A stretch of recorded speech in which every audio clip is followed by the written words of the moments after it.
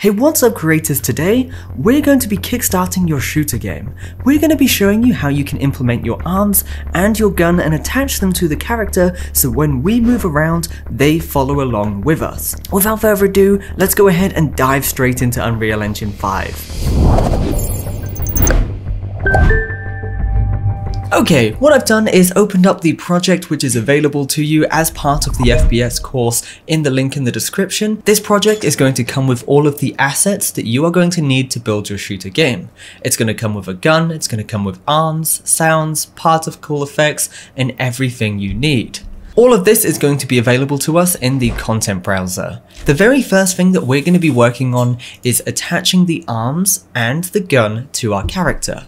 This can be found under Content, FPS Assets, First Person BP, and Blueprints. Inside of here we can find our first person character. What I want you to do is just go ahead and double click on this to open it up. Our first person character is going to contain all of the inputs and functionality that is going to drive our character. It's going to hold the physical representation of our arms and our gun. It's also going to contain data such as the character's movement speeds and what happens when we press certain buttons.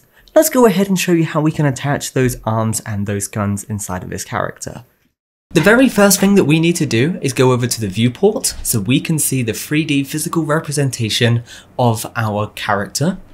And we can see a list of all of the components in the top left hand corner. We've got a capsule, which is for our collision, and we've also got a first person character, camera, which is what the player is going to be able to see out of. Now what we need to do is add those arms and the gun. To do this, we're going to go up to components in the top left hand corner. We're going to press add, and then from here, what we're going to do is add in a skeletal mesh. And we're going to be giving this the name FPS arms. Make sure this is parented to your first person camera so it moves along with it. In the details with these FPS arms, we're going to be setting the skeletal mesh to mesh_arms. These are the 3D model that we've already created for our arms. If you have your own models, by all means go ahead and use these. What we're also going to be doing is just using an animation right now for idling that we can set up. To do this, go to animation mode, use animation asset, and inside of here, we're going to be choosing our idle animation to put our hands into the position for holding a gun. So search for idle, and we're going to be using arms_idle. And what you're going to get is something that looks like this, where we have our arms and it's ready to have a gun in there. Really straightforward. The next thing we need to do is actually add in a blueprint and a gun. To do this, what we're going to do is go ahead and in the same folder here, we're going to right click and we are going to be adding a new blueprint class of the type actor and give this the name M4A1_gun. And this is just an empty blueprint that we can use for housing all of the functionality for our gun. In this case, all we're going to do is simply just add in a quick skeletal mesh, and we're going to be giving this the name gun_model, and then we are going to be setting our skeletal mesh to gun and the details on the right hand side. So what we have now is an empty blueprint class with our gun. What we need to do is go ahead and attach it into our first person character, and as we go through the course we're going to be building out the functionality for this gun blueprint so we can get it firing and doing all kinds of fun stuff. So let's go ahead and hop back over to our first person character and get this gun in here. To do this, what we're going to do is go ahead and find our M4A1 gun in our content browser, and we are going to drag it onto and over our FPS arms. And if we go ahead and expand this, we can see we've got our M4A1 gun here, but it's not in the right position. So what we need to do is take our M4A1 gun and parent it to the arms so it moves with the arms.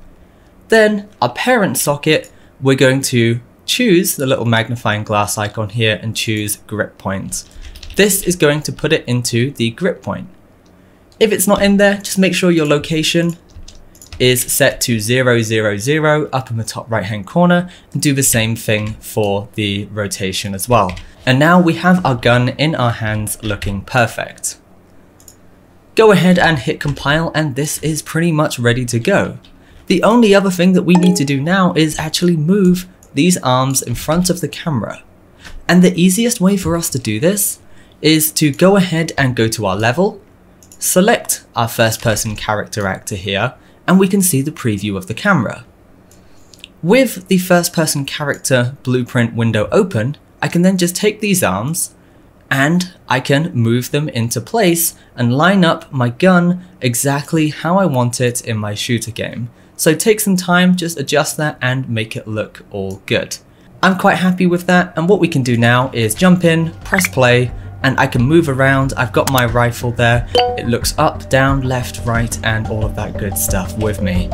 Okay, that's it for this video. We're going to be doing a lot more with this gun, such as setting up reloading animations, aiming down sights, sprinting, and much more, all available in the next videos. So go ahead and hop over to the next video in this course. If you have any questions about your shooter game, or maybe you just want a little bit of help, be sure to join our Discord, where we have over 5,000 like-minded Unreal Engine developers just like yourselves. The link for this is in the description down below.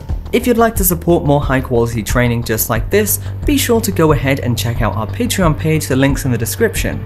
There, you're going to be able to unlock exclusive perks such as early access to our videos, easy to use game templates, and live mentoring. That's it for this video though, I hope you have enjoyed it. As always, stay awesome, keep creating, Virtus signing out.